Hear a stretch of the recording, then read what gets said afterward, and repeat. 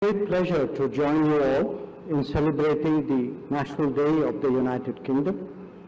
On behalf of the government and people of India, I convey our warmest felicitations to His Majesty, to the High Commissioner, and to the people of the United Kingdom. Now, when speeches started to sound very familiar, you know that our relations are really getting very close. But believe me, it's not true till you hear it from me. So even if I were to repeat some of the things which the High Commissioner said, do bear with it and do reflect on their importance. Let me start with our relationship. I think over the years, our ties have evolved from a complicated historical association to a dynamic and forward-looking partnership.